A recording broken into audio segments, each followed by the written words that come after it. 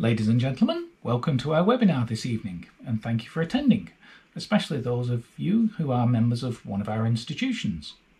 My name is Dion Rowley, and I will be acting in my capacity as committee member and chair for the IET New South Wales branch by chairing tonight's event.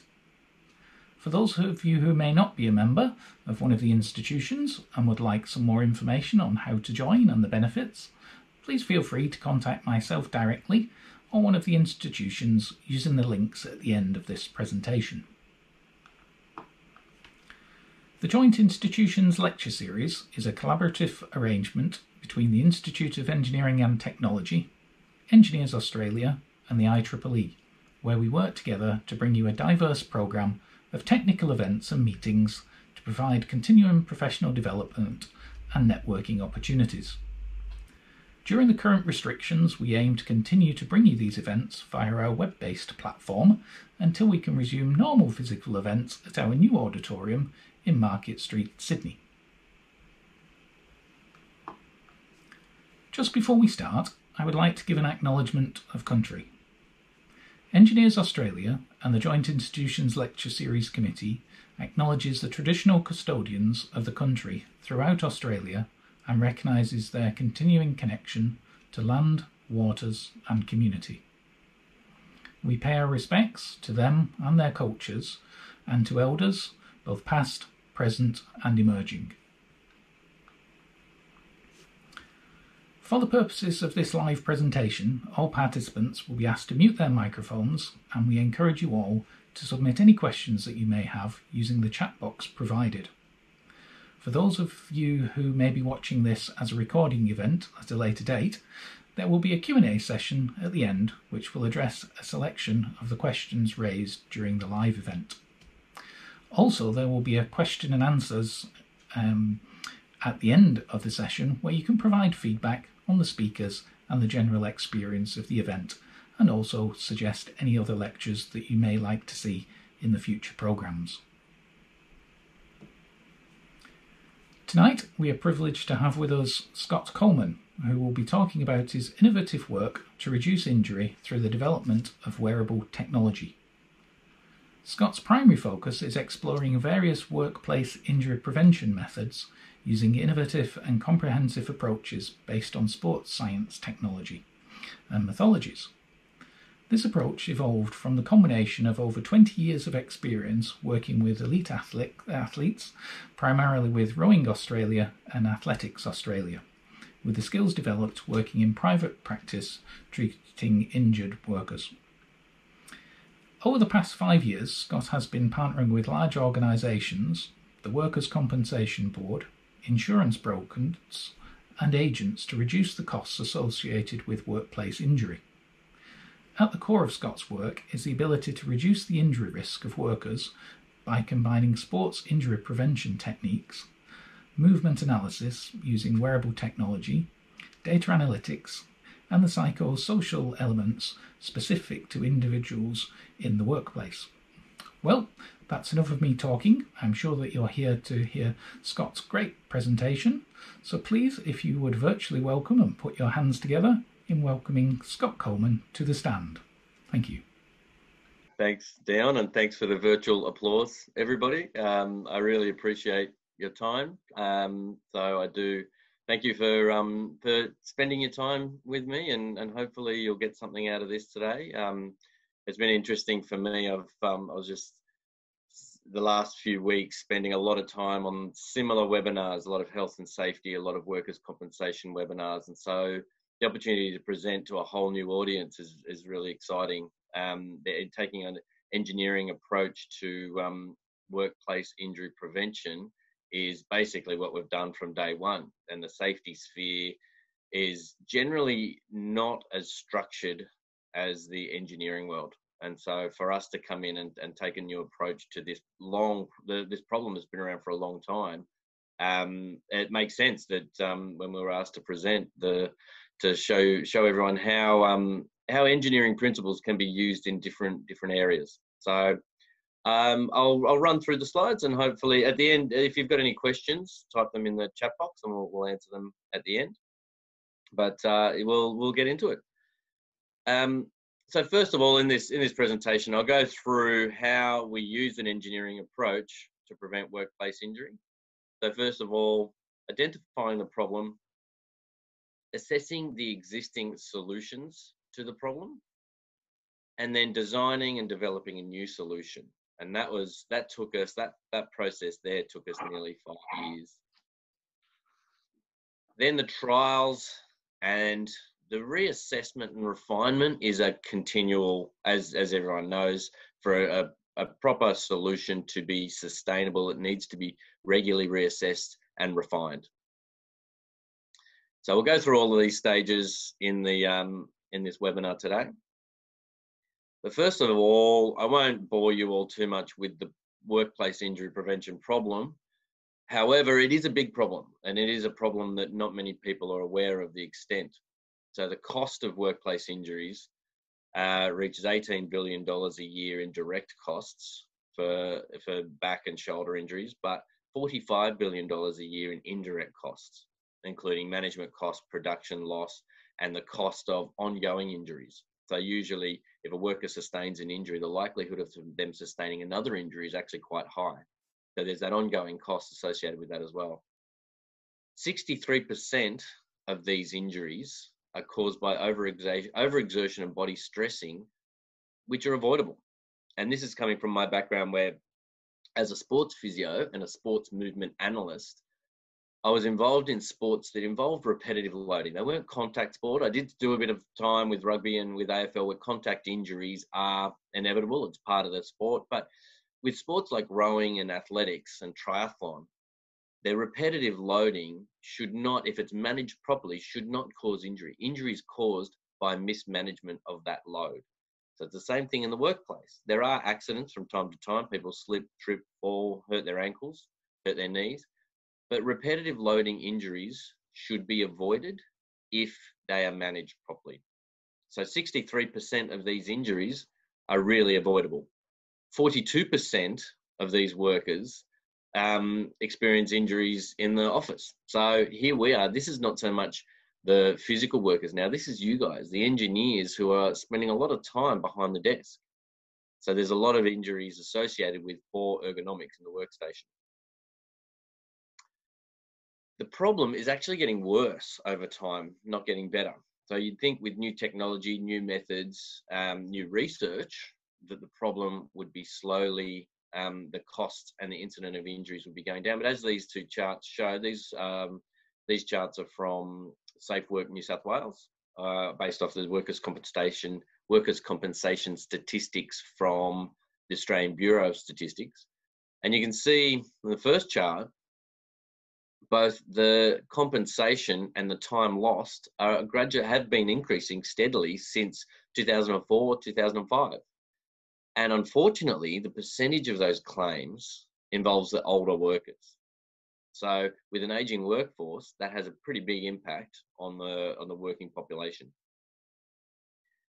So the existing solutions, so 5 years ago when I transitioned across from sports injury prevention and sports movement analysis into the workplace health and safety industry, the existing solutions basically involved education and training methods, which research has proven are ineffective at changing worker behaviour, yet they're still the predominant solution to workplace injury prevention.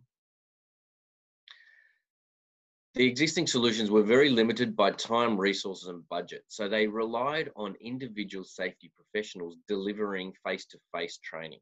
Now, if you've got a work site, or if you've got a workforce of 3,000 to 4,000 people, it's not possible for that one individual or for that group to do face-to-face training with every single worker. Also, geographically, when workers are spread throughout in such a big country like Australia, it's hard for these safety professionals to deliver these services face-to-face. And unfortunately, health and safety budgets were always limited. That wasn't an item that got a lot of attention and still doesn't get a lot of attention from the executives. So the approaches that were available and still are currently used and popular are not specific to individual injury risks. So usually they involve specific safe operating procedures that all workers have to follow, but don't. or the generic injury prevention programs that are not targeting the specific risks for the work tasks that the workers provide, where the workers are conducting. So that involves safe lifting techniques, teaching people to lift boxes with their back, straight back, and they're using their knees and their legs to generate the power. But the reality is not many people actually lift that way, because usually they're lifting all different shapes and sizes of objects in all sorts of environments. So those generic programs don't address the individual injury risks, don't address the specific risks for the task the individuals are performing. And most assessments, risk assessments, are based on observation and opinion. So it involved a clipboard and someone writing down their observations and their risk assessments based off their expertise. So again, it's not scalable, but it's very subjective. And again, there's research showing that the inter-rater reliability and the intra-rater reliability for those assessments is very poor, because it relies on that individual's memory and perception of what's going to happen or what the risk is for that individual performing that task. So it was very, a lot of the injury risk assessments and the injury prevention programs were very outdated but ineffective.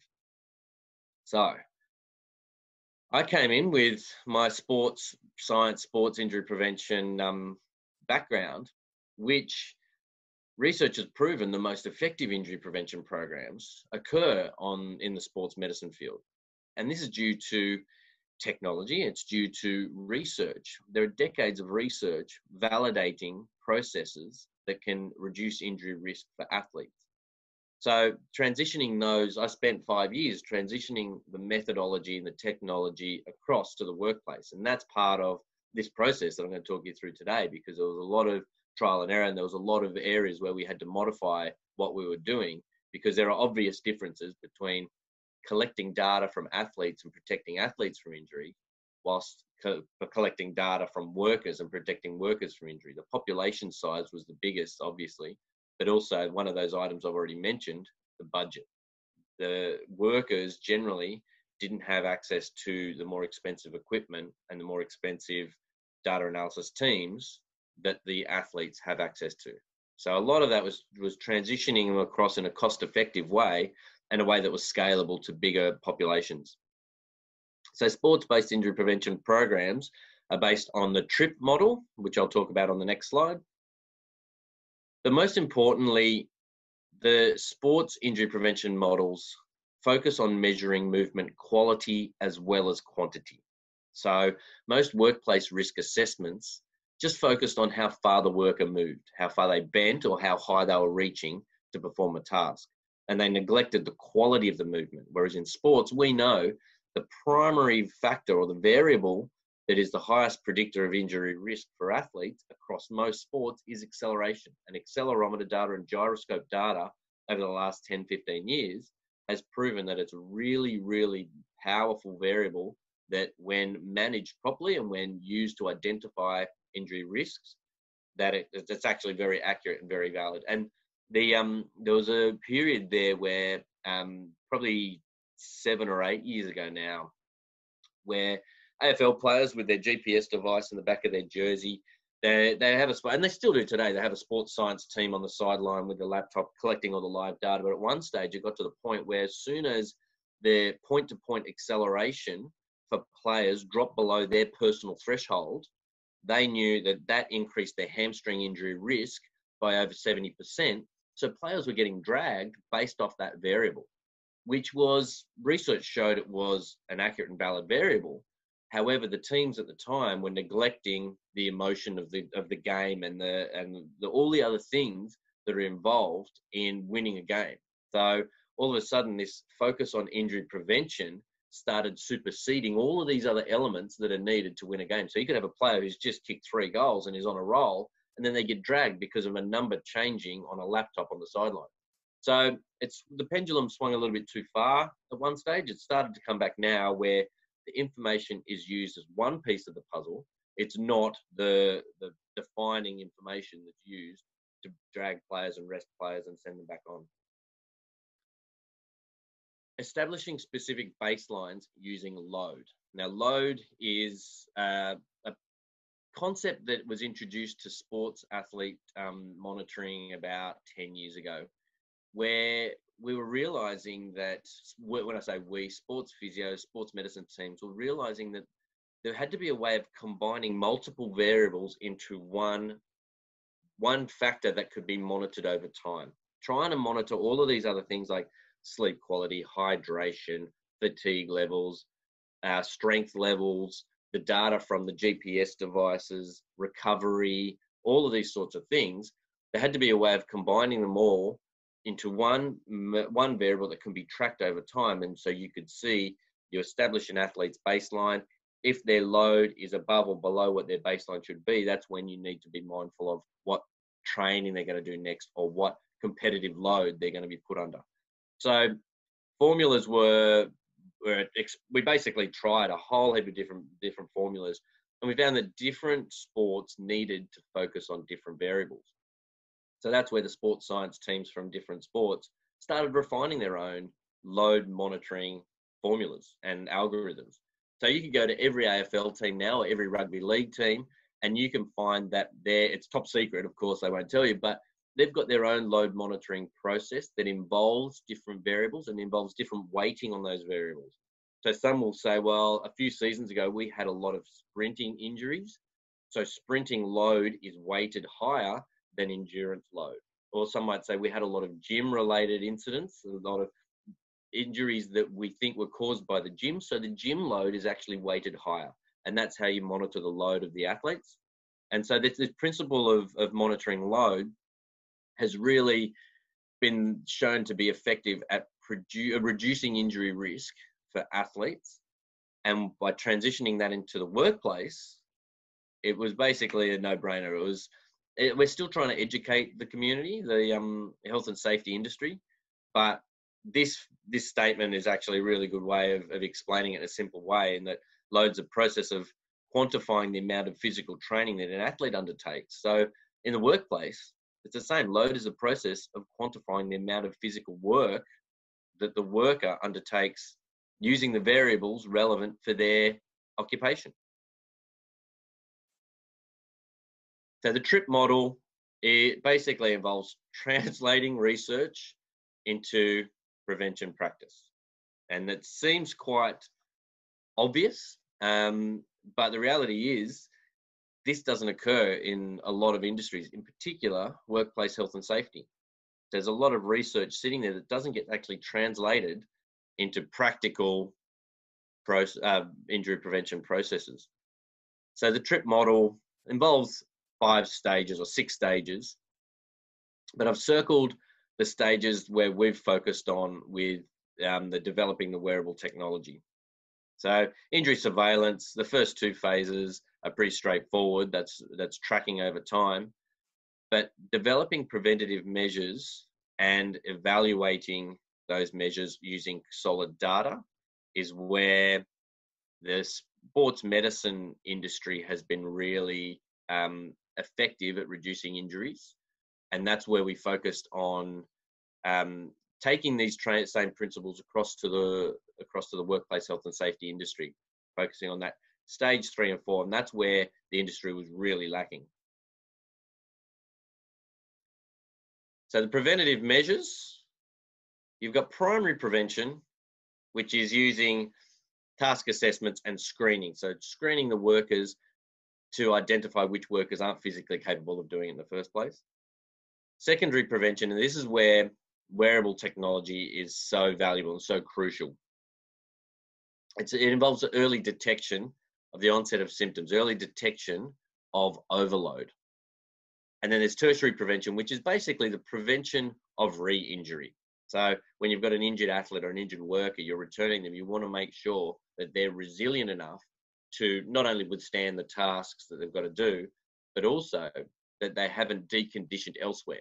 And a big focus in sports rehab and sports injury prevention over the past 15, 20 years has been about focusing not just on the injured body part. So an athlete with an injured shoulder, traditionally all of the treatment, all the rehab would be on the shoulder, and you'd end up with deconditioning to the rest of the body. And then the Institute of Sport did a study, I think 2008, 2007, whereby they looked at the incidence of re-injury throughout a season of, that was AFL as well. So throughout a season of AFL, regardless of what the first injury was, the likelihood of that athlete sustaining another injury in that season to the same or a different body part was 70%. So athletes either got through this full season uninjured, or they'd sustain an injury, and that would then trigger this process because their training would change. So their conditioning would change. They'd get a shoulder injury, all of a sudden their sprinting and their upper body and their trunk conditioning would change because of the change in training load. So tertiary prevention has had a big shift over the last, in the workplace injury prevention and workers rehab. There's been a big shift now because doctors understand that you don't have to focus just on the injured body part. You have to focus on the whole worker to make sure that there's not that risk of injury to other areas. So secondary prevention, this is where wearable technology is crucial. So you got the biological onset, which is the first phase, the detectable signs, which is the second phase.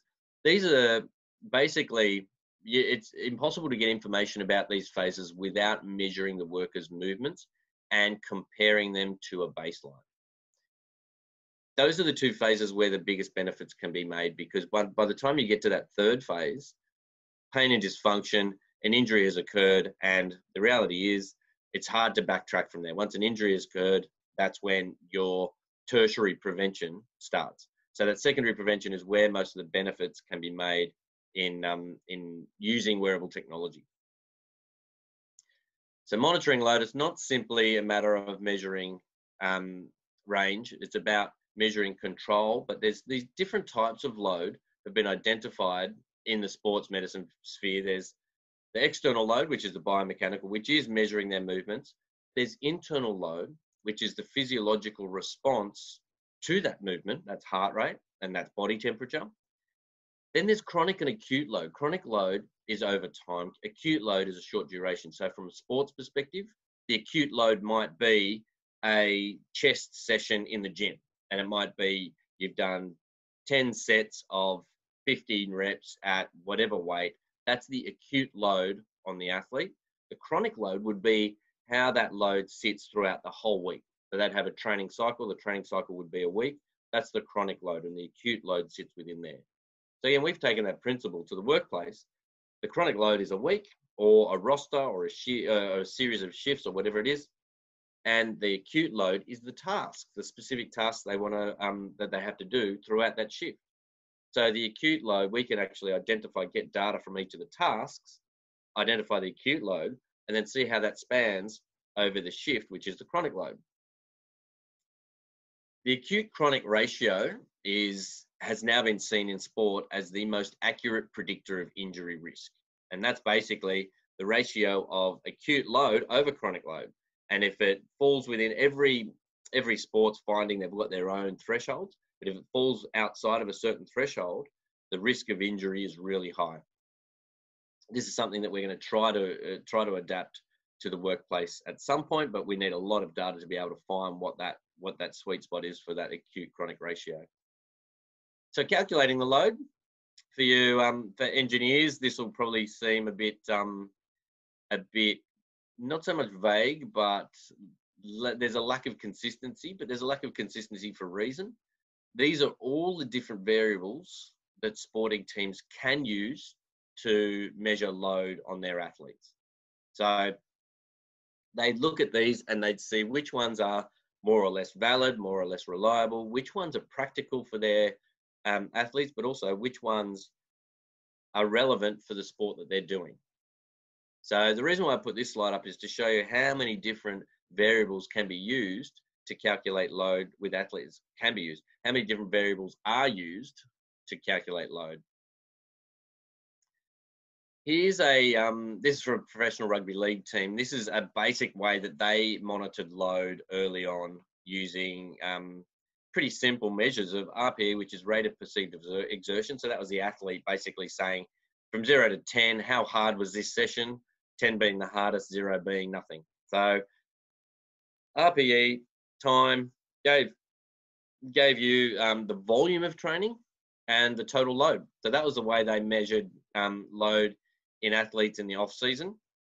So that's one of the ways. Here's another way. This actually is a much more complex way. This is more for endurance sports. But the purpose of this slide was to show that generally it doesn't matter, as long as the variables are relevant for the sport, it doesn't matter which formula or which method is used to calculate load. They all generally show that they are a general measure of the physical demands of what the athlete has to undertake. And as long as it's consistent, as long as you stick with whatever way you're using to calculate load, then it can be used as a reference point and used to manage that load to prevent injuries. So acute chronic ratio, as I said before, there's this, and this chart has actually been proven to be very accurate and very transferable across multiple sports. There's this sweet spot where the injury risk is really low, and that's where that acute chronic ratio is so valuable. The danger zone is, and again, it's not just a matter of reducing the load, it's a matter of that acute chronic ratio being a good proportion of acute loading over the chronic loading. It's not just a matter of reducing. If you remove all the, as it shows with the circle, if you remove all the acute loading, then it's not just a matter of reduce the acute loading, reduce their injury risk. That's not the case. So it's about getting that balance, because again, they get deconditioned. If you take away certain work tasks throughout a shift, then the workers become deconditioned. And then if there's an increase in demand, or for whatever reason, there's a breakdown in equipment and they need to do physical work again, then their injury risk is really high. So a lot of that was the background behind the problem and the existing solutions. Now we're going to go into what we did to try to solve it and how we did it in a practical and successful way. So our new solution had to be easy to use in the health and safety space, had to be easy to understand. I learned early on that just transitioning a lot of that sports science information across to the workplace just was lost. Some of those early projects that I did, people were basically glazing over, and they missed completely the point of the data and the value in the data. So it had to be easy to understand, had to be engaging for the workers. So again, a lot of the previous injury prevention programs and solutions didn't engage the workers. They were programs that were designed by safety professionals or managers, and they didn't engage the workers at all. As a result, the workers wouldn't respond, they wouldn't pay attention, they wouldn't actually change their behavior, because you could imagine if a worker's been doing a job for 20 or 30 years, and in comes a 22-year-old female physio who's never lifted a box or never done the work task in her life, and she's going to be telling this worker how to do his job safer. There's no engagement there, and straight away it's a waste of money, and it's going to be ineffective. So the solution had to be engaging for the workers, and using sport as that engagement process was really, we found it struck a chord. Most blue collar workers, physical workers, they love their sport. They love sport, beer, and their family and friends. And so we're tying into the sport. We couldn't give away free beer, unfortunately, with our sensors when we were trying to collect data, but we did tie it into sporting stories, and basically saying that the sensors that they're using are the exact same sensors that are used for their athletes, the heroes that they watch on the weekend play for the AFL or the rugby league or whatever their sport is, the netball for the women, and straight away that engaged them to know that, to make them feel special, knowing that the same injury prevention process for the professional athletes is now going to be applied to them. So that was a good conversation starter for a lot of the workers, but it had to be cost effective. Like I said, health and safety budgets are limited, so it had to be scalable and cost effective. So here is a lot of the technology that was available that wasn't cost effective. So we trialed it, and in the end, it wouldn't fit into a sustainable solution. So calculating the load in the workplace, it had to be practical and useful. Here's one solution that was that we came across early on. And while collecting data is one thing, making it cumbersome and not practical for the worker was another thing altogether. So we came across a couple of funny attempts in the past to use wearable technology to prevent workplace injury. So we knew we had to put something together that was not going to impede on the worker and be transferable across to normal operations. So we had to measuring internal load and external load were both factors that we wanted to focus on. So internal load, physiological load, RPE and wellness questionnaires, we found pretty early on, there's a lot of other factors that can influence those. So you could ask a worker, how was that task on a scale of 0 to 10, 10 being the most physically demanding you could imagine and 0 being nothing. Straight away, they're going to think, well, what should I say to impress my boss? Or what should I say in this environment if I want to get a day off? So there were a lot of other factors that was influencing the RPE and the questionnaires. So while they're still used, they're not very valid, that's for sure. Heart rate, galvanic skin resistance. So heart rate, that's an obvious one. We found early on workers didn't like having their heart rate measured because it was a direct indicator of how hard they were working, or they perceived that their employer would see how high their heart rate was or how low their heart rate was and see that as a direct indicator of how hard they were working. So a lot of workers pushed back on the heart rate. And galvanic skin resistance, that we tried that early on, that's a measure of stress response. So it measures the activity of your sweat glands, and that's a direct correlation with your sympathetic nervous system activity or your fight or flight system. So we did try that early on to measure stress response in highly stressful situations and environments. But again, a lot of workers found it a little bit too intrusive and a little bit too concerning from a privacy perspective. Temperature as well, to measure temperature, that was correlated with heart rate as well. They perceived that as a way of their employer seeing how hard they were working. VO2 and blood lactate were never practical.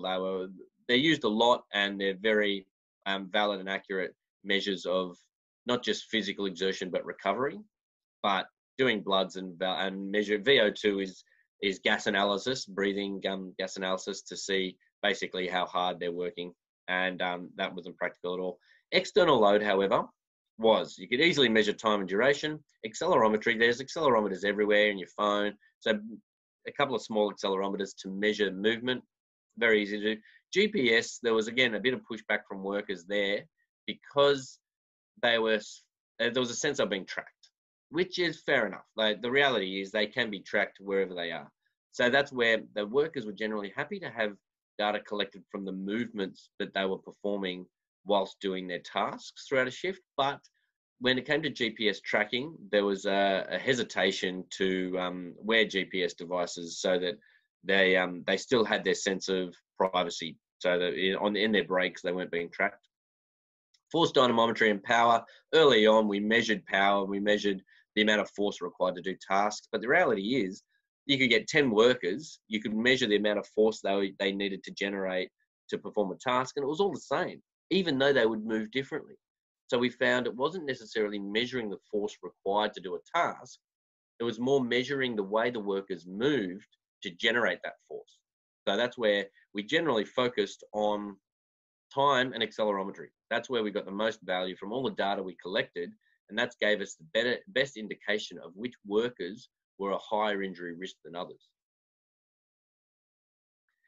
The wearable tech, first of all, we had to work out which wearable tech in particular was accurate and reliable.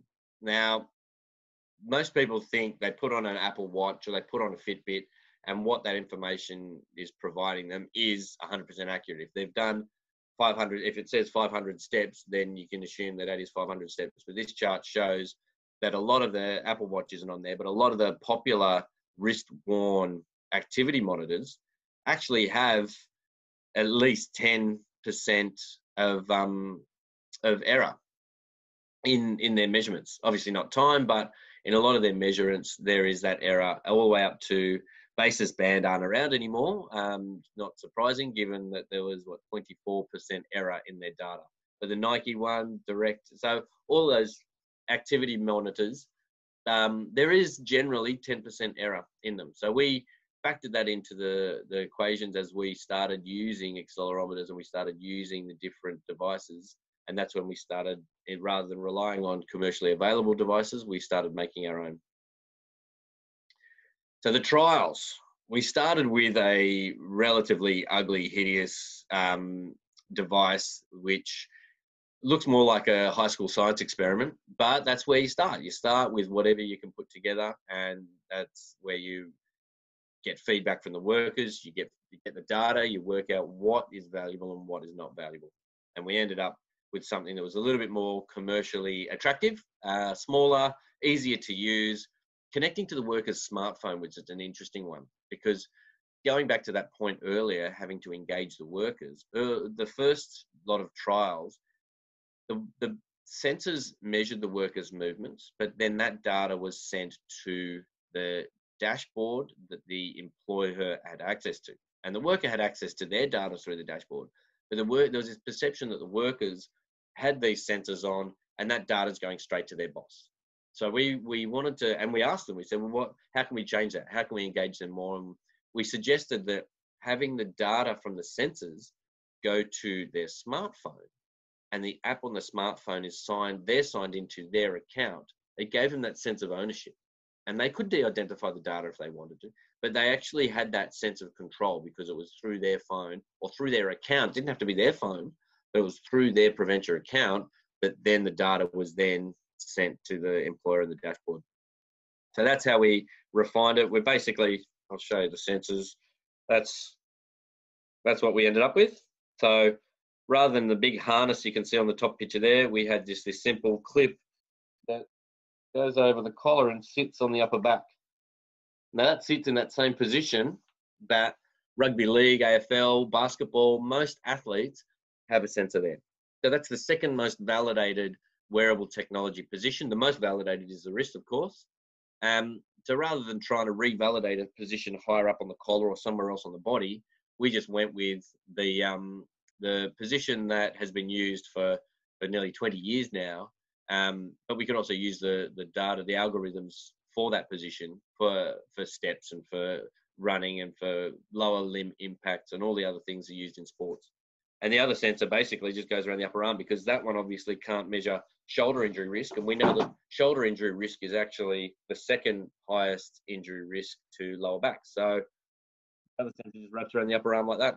And by making it as easy and cost effective as possible, we ended up reducing the burden for the workers. So while refining it down and making it simpler, it actually made it easier for the workers to fit and to use. So charging, all that sort of thing, and connecting to the smartphone was a whole lot easier than our early prototypes. So the first things we started to discover was how the time, I mean, it was basic stuff. We just wanted to see how the time was distributed throughout a shift, who was doing what and when, and how can that be used to reduce injury risk. So all that came back to was measuring workers' movements and looking at how much time was spent doing certain movements. So this is the first sort of valuable insight we found that would make a difference for this particular occupation. They were cleaning rooms. So we just thought, well, there are certain tasks that load the back more than the shoulder. So why not alternate the high load back tasks, which you can see in the chart have a big blue column, with some of the ones with the more load on the shoulder. So your back gets a rest between. But as you can see, the task number, the first, 5 tasks in cleaning a room were all very heavy loading on the back. So if you replace task 8 and 9 with 2 and 4, then it was distributing the load a little bit more evenly. They'd do a task that was high load on their back, then they'd do a task that's high load on their arm, and they would alternate that way, and that managed to reduce their injury risk. This was an interesting one, task repetition at a manufacturing plant, food manufacturing. They were rotating tasks just randomly in a way that they'd always done. And their rostering was basically in a way that was already done. So if we measured, again, we measured the last one, we measured the cycle of cleaning a room, which was 50 minutes from memory. Here we measured data throughout a full shift. And as you can see, from 8 till 9 a.m., where those, the blue and the orange column are, and then again from, I think, 11 till 12, there was a lot of tasks that involved a lot of physical work, but then throughout the shift, there was a lot less physical work. So we then went back and said, all right, so these tasks, why are these tasks all done in a row? Why aren't these tasks broken down and separated by the tasks that were done in the afternoon? And there was no reason for it. It was just a matter of the way they'd already done it. So the first hour of a shift was always very physically demanding. And then again, after their first smoko break, their first morning tea break, the next hour was very physically demanding. And so we just broke it down. We just said, here are the tasks that are physically demanding. Here are the tasks that aren't. Let's interchange them so that the rotations give the muscles and the body a chance to recover between tasks. But again, it came from measuring data from a long period and then refining it to see where the load was and managing that load. This is an interesting one, different equipment. So it was a equipment servicing company.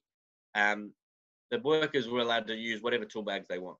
So each tool bag we found, this wasn't a goal of the project. This was just something we picked up when we were going through the data. We were trying to work out why certain workers were moving differently as they were carrying their tools to the task. Because usually they'd park in a car park and then they'd have to carry the tools for up to 30 minutes to actually get to the job. So carrying the tools with the tool bag actually increased the load on their back. So you can see two different bags. The one with the red line is a much higher load than the one on the blue line. The one on the blue line, you got that initial peak where they grabbed the bag, but then it was quite low throughout after that. So that's where these recommendations went back to the workers. And rather than the employer saying, you all need to choose this bag now, they said, here is the different options. These are the bags we measured. This one has these risks. This one has these risks. You can choose. And they ended up choosing the one with the lowest risk anyway. Here's another one, comparing different equipment. So this was an interesting one from an engineering perspective. They wanted to install these vacuum lifters, where it's basically a vacuum suction device that helped remove the vertical weight of the bag. So what happened, Safe Work provided a notice that they wanted to test all the different options. And so when we collected data per bag, you can see the blue line was the load without the lifter. So that was where they just grabbed a bag and threw it on the trolley. But the orange line was the load with the lifter. So you can see the peak is quite lower, significantly lower. So the physical demands of using the vacuum lifter was lower, but the task took nearly twice as long. That meant that between bags, there was less recovery time for these baggage handlers. Rather than just grabbing the bag and throwing it and then having a bit of recovery time, they got less recovery time because it took longer to move per bag. But more importantly, when you calculated it, when we collected the data over a 5-hour period, for this chart, the blue lines were the vacuum lifter, and the yellow and brown and grey lines were without the vacuum lifter. So you see the cumulative load throughout a 5-hour period was significantly higher for the workers, the three lines that are blue, the three workers that were using the vacuum lifter compared to the 3 or 4 workers that weren't. So when we showed them this, it was pretty solid evidence to say, yes, the vacuum lifter removes the weight per bag, but it actually increases the risk in so many other areas. Fatigue monitoring was another one where we collected data from workers to building and displays in supermarkets. Same 2 workers, same display, but early in the day, you can see the movement patterns were, these charts show the orientation or the amount of flexion in the back, amount of bending that was occurring in the back. So early in the day when they were doing a lift, there wasn't as much bending, a trunk flexion. They were using their legs a lot more. Whereas as the day went on, later in the day, there was a lot more flexion, a lot less legs involved in the lift, which increases the risk of back injuries. So collecting the data and assessing their specific movements at the beginning of the day compared to the end of the day for this particular worker was a matter of how can we identify a way to alert them that they are now fatigued and moving in a different way. And that's where we built one of the features, which was an alert that prompted them when they moved in a way that increased their risk to stop and change the way they're moving. But this particular worker had no idea that he was moving in a way. He thought he was lifting the same way that he was at the beginning of the day. So as I said earlier, it's not just about reducing. So when I was talking about the acute chronic ratio, it's not just about reducing the load, it's about monitoring and managing the load and avoiding the peaks and troughs. So this particular chart shows a training load of a well-known Australian track and field athlete who would regularly break down in the troughs. So you've got these peaks and troughs of their training So you would think in the recovery or reducing the load would reduce the injury risk. But in fact, if there are too many troughs, there's deconditioning so that when there's a peak, they're less resilient to that load and they break down. So this same principle can be taken to the workplace. If you're measuring the worker's movements and you're noticing that there's peaks and troughs, that's when there's injury risk. Going back to one of those charts earlier where there were big columns in some hours and little columns in other hours, if you can manage the load so the peaks and troughs aren't as high and aren't as low, then the body builds that resilience and it's less likely to sustain an injury and break down. But the question is, what is the optimal load?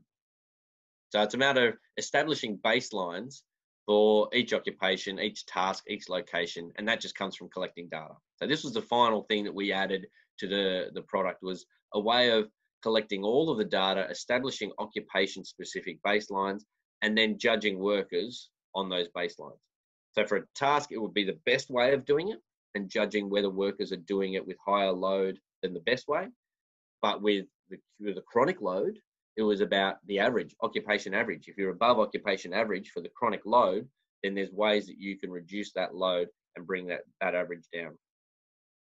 So this chart shows there is this optimal zone, the green zone, where optimal loading reduces injury risk, but this is more performance and training load for an athlete. It's exactly the same as the workplace. Then finally, we reassess and refine. So it's that constant managing, and I mean, just recently, we've reassessed and refined the process to add safety training because there's less face-to-face interaction with safety professionals and workers. So now we've built in a feature that delivers safety training to the workers through their app. There's another one, we've built a new feature for the office workers where if you slouch, if you're in one position for too long, then you get an alert. And if you get too many alerts, it prompts you to do an ergonomic workstation assessment. So it's a matter now of constantly getting feedback from the users, looking at the problems and whether the problems are being solved or whether new problems are appearing, and reassessing and refining the product. And that's it. So we'll go to the questions. I hope you enjoyed the session, and I hope we've got some good questions. Thank you very much, Scott. That was very interesting, especially to hear about the conditioning of an employee. I think we're all used to being used to getting rid of the risk and taking away those stresses and strains that we might get. But I didn't really consider beforehand that that can also decondition you and make you perhaps more susceptible. So it's fantastic that you're monitoring that to be able to prevent those injuries, and also the clever and innovative ways that you engage with the wearers of the gadgets. Like you say, it's often good to collect the data, but that can often be seen as collecting too much data. So using the fact that you're involving the sports stories and the sports heroes to kind of show that it's the same technology, I think that's a really clever way of doing things. Well, it's great. We have time now for some questions from the floor. We've got quite a few coming in, so I'll go through some of these. Obviously, we can't get through all of them, unfortunately. But the first one, Zignu asks, with regards to the project budget, do the employers consider the cost savings of these exercises against the cost of implementing the analysis? Over to you, Scott. Thanks, Dale. So a lot of that varies from project to project and from employer to employer, but it comes down to whoever's running the project and what their insurance situation is, whether they are self-insured or whether they are under a policy. And a lot of the time, the brokers and the insurers are the ones who actually control the claims, control the WHS, the workers' comp claims anyway, and that's generally reflected in the WHS budget. So a bigger budget is often allocated for industries and occupations where there are a lot of injuries, and those injuries are reflected in the workers' compensation premiums and claims. Thank you, Scott. Moving on to John asked the question with regards to analysis, and you mentioned the kind of the models for the algorithms that you use.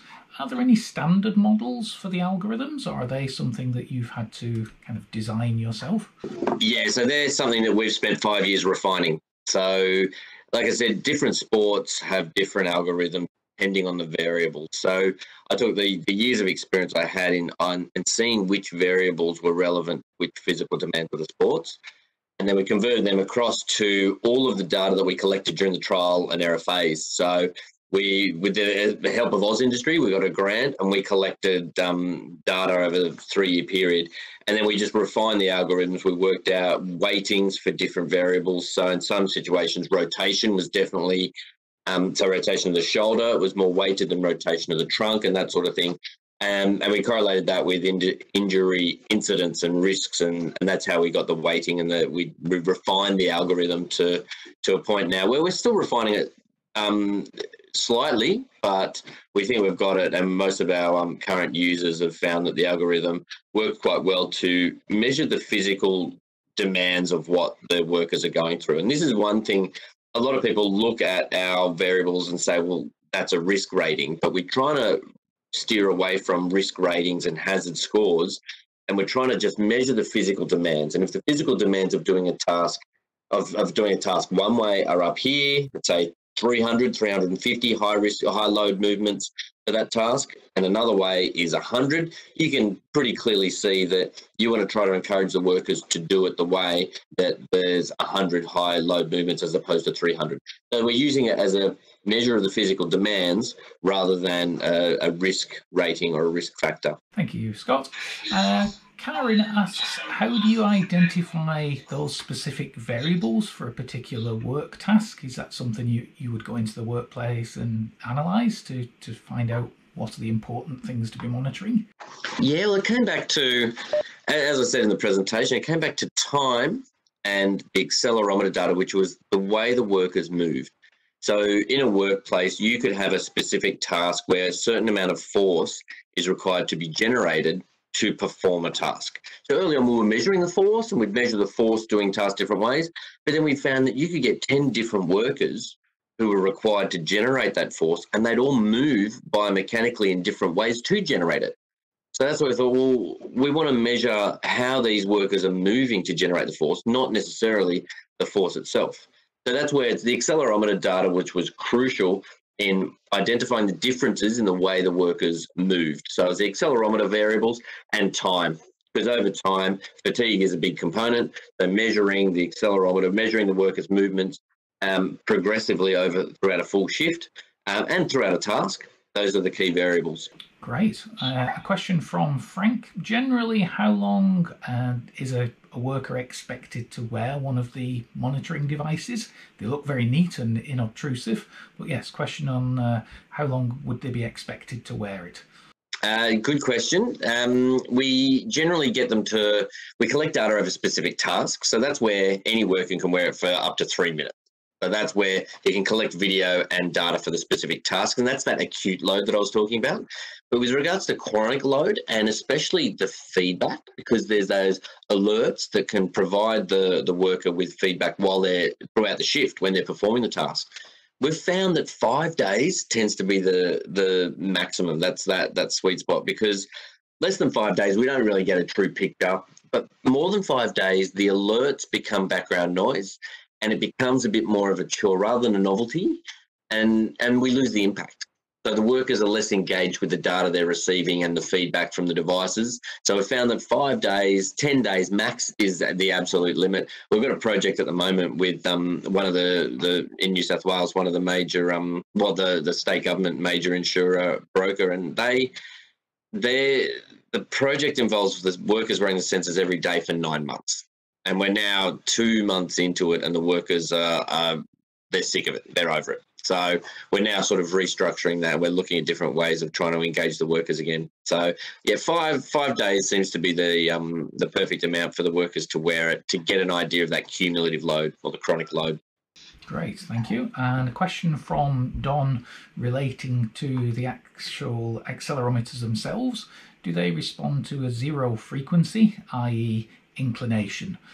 So I'm guessing is the angle that the worker is at when they're performing an activity taken into account as part of the algorithms, so the actual angle of the bending, for example? Yes, definitely. So we use the accelerometer, gyro, we use the magnetometer, but we use the device to basically, we use gravity as our reference point. And so every measurement is angle to vertical, angle to gravity. And the reason being, early on, so you could be working at this angle of the shoulder, so 90 degrees at the shoulder joint, whilst you're standing upright. And that's considered a hazardous task because the load on the shoulder joint is high relative to gravity. Whatever the weight of your arm and whatever objects are in your hand, increase the load on the shoulder joint. However, you could be bending at 90 degrees and your arm, so basically reaching forward and touching your toes, your shoulder joint is still at 90 degrees, but the load through the shoulder is completely different because of the line of gravity. So the angle to vertical is actually more crucial at measuring the load on the joints than the angle of the joints themselves.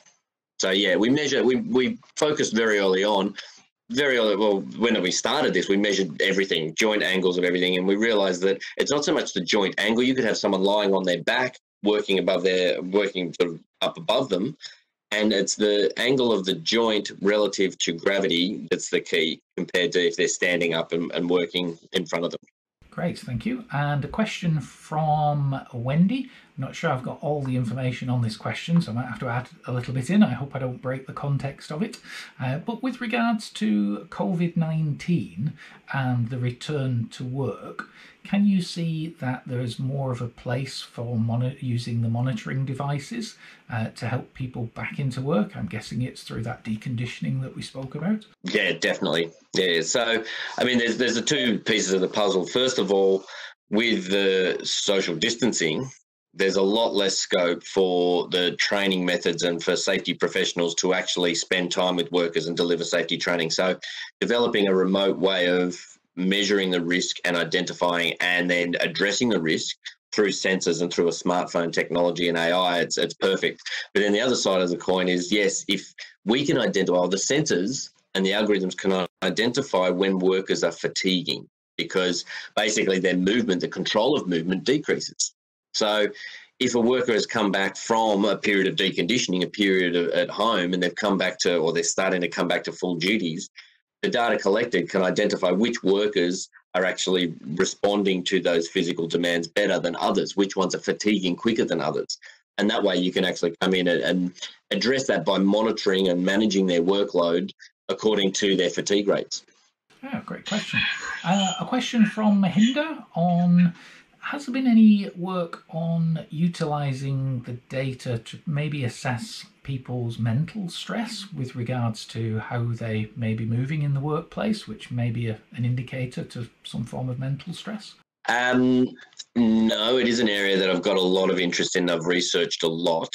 There is a strong correlation between workplace injuries and psychosocial components. There's been a lot of research saying that there's always a correlation. A lot of workplace injuries, especially workplace injuries that take a long time to recover, there is a psychosocial component.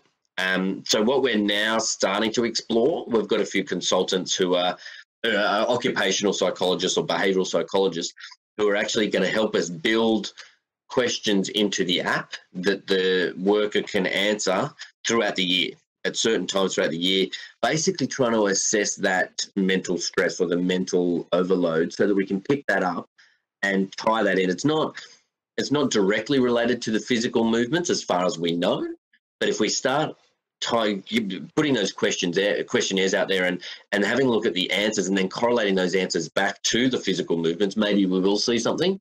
But it is definitely something that we know it's linked, so it's something we want to address at some point in the future. Thank you. Interesting. Question from John Paul. Kind of a question, I think it's general ask for information. John's showing that his company is obviously concerned in the costs of implementing such a study in the workplace, and they're obviously interested in doing that for the benefit of their employees, but the cost is a big concern. Is there a kind of a case study or information available to show how much money can be saved by an organisation for implementing some of these methods that might help with the process to engage the employer to go ahead with a study? Yeah, definitely. We've got a lot of case studies, and we've got a lot of those. It's tricky because workers' compensation premiums and costs are top secret. Most companies won't reveal those, but we've got projects where companies were going to spend this amount on a new piece of equipment, and instead they spent money on our project, demonstrated that piece of equipment's not going to be valid, and they saved money that way. But from day one, we wanted to make sure that what we were building was cost effective for everyone. So we do pilots, 5-week pilots for $1,800. But we also there's no point in doing a pilot if it's not cost effective ongoing. But the ongoing solution is $5 per month per worker. So we've got it to the point where it can deliver safety training and deliver it's not just the manual handling training and information from the sensors. As I said before, you can do all sorts of wellness questionnaires through the app. You build scoring system. You can have challenges. You can have teams. So we built it so that it's a comprehensive solution. It's not just a wearable technology, and it's cost effective. Thank you, Scott. One final question from Francis. How do the devices connect to the phone to download the data, and how do you charge them up? So it's Bluetooth. BLE 5.0 is the streaming. So the sensors stream data to the smartphone. If they lose connection, then they store data and then transfer it later. And then just charge through a USB micro at the moment. We're going to look at USB-C ports. Actually, the manufacturer's already started integrating USB-C ports. So it's very simple. And the accelerometers themselves, the hardware themselves is very basic. It's not rocket science. The key was basically getting the battery life and the battery life and the BLE streaming to be efficient enough to last a full shift. So we got it to the point where they can last almost 16 hours. Most shifts are 8 to 10 hours. So that's how the sensors work, and that's how we refine them over the years. Thank you, Scott. That's great. Well, ladies and gentlemen, I'm afraid that we've come to the end of tonight's presentation on wearable technology. I hope that you found it both interesting and informative. May I take this opportunity to thank you all for attending and also submitting those great questions that we have had, and also like to acknowledge the work of everyone involved from the joint institutions who have helped make it possible tonight, and of course Scott for his wonderful presentation, and his assistant Amy, again working behind the scenes to bring these to you. Please be sure to check out our event pages and social media networks, and also YouTube channel for further events. A recording of this event will be made available on the Joint Institutions Lecture Series YouTube channel in a couple of days, so please look out for that by searching for Joint Institutions Lecture Series on YouTube. Also, Engineers Australia have a great web platform, EA On Demand, which is accessible to the members and contains many recordings from previous events, so please look for that as well on the EA portal. So really, again, for me, it's just we hope that you enjoyed the event. You'll be able to join us again soon, hopefully in our new auditorium in the centre of Sydney, once that becomes available and the restrictions are reduced. But until then, thank you again. Please have a pleasant evening and stay safe wherever you are. Good night.